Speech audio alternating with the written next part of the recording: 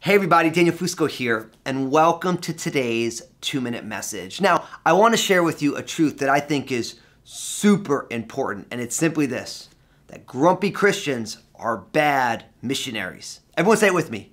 Grumpy Christians are bad missionaries. Now, why do I say that? Because somebody who is grumpy, and if they're interacting with someone who doesn't know Jesus, and if that person knows that the grumpy person is a Christian, nobody ever says to themselves, man, so-and-so is so grumpy.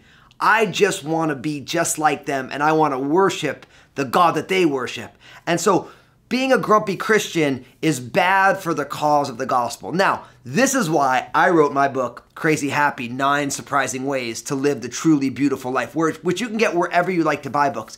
And in it, what I want to do is I want to help people understand that God has a plan for our happiness.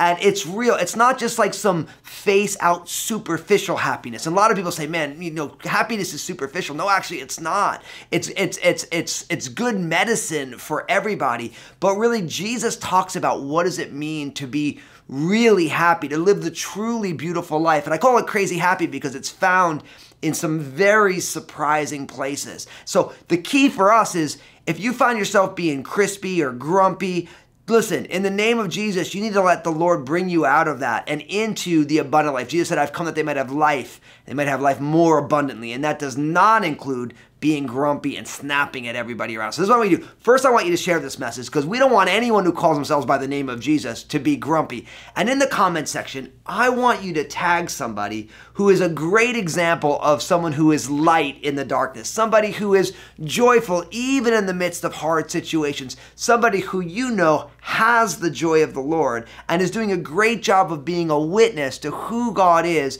in the midst of all the stuff that's going on in their life. And I want you to thank them for being such an example of what it means to follow Jesus in the crazy world in which we live. And God bless you today.